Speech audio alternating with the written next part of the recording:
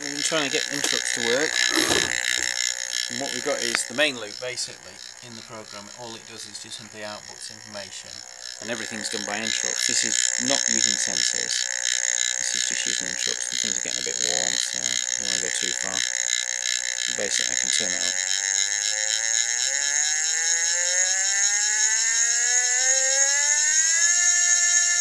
There we go. This is the mark.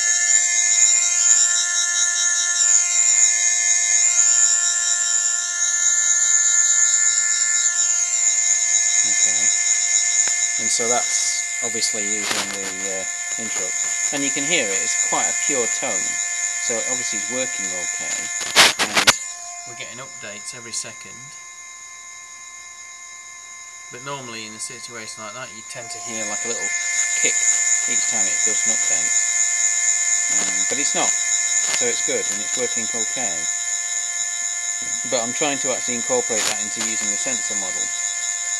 And the problem I've got there is that we've got two things happening that are in a race condition, because the mark is like a timeout, and so it needs to fire an interrupt to fire off the space, so you get a mark in space which are both timed, and that's when you're running low. But when you're running at high speed, then the sensor update is the one that's going to kick it in, so you won't get a timeout for the mark. It will be just the sensor update, and the space is timed always. So we're using timers, right, for the markers. This isn't using a timer for the space.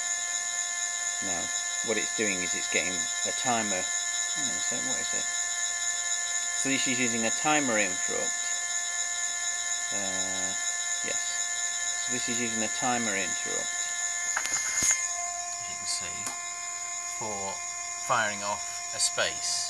So it does a space with a loop, and then followed by a mark. Okay, and then it moves on to the next step. Okay, and the main loop, as you can see, is just all it is just printing out serial data, which is what we're seeing, which is the controls. So it's the timer interrupt seems to work, but when I use two timers, it seems to go wrong. So I'm just wondering if it's because I've run out of interrupts or something. I don't know. Anyway, I'll have to go back a couple of steps, but that's working, isn't it? See? That's fine, isn't it? And it's a pure tone, which tells me that it's low speed. There we go, that's nothing.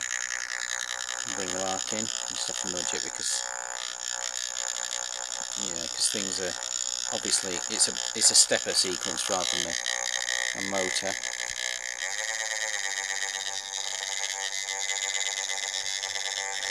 And I tend to get rather hot motors when things go like this. There we go. You can just back it off. There we go. It smooths it down when you back it off a bit, so it's not trying to hold it so tightly. There we go.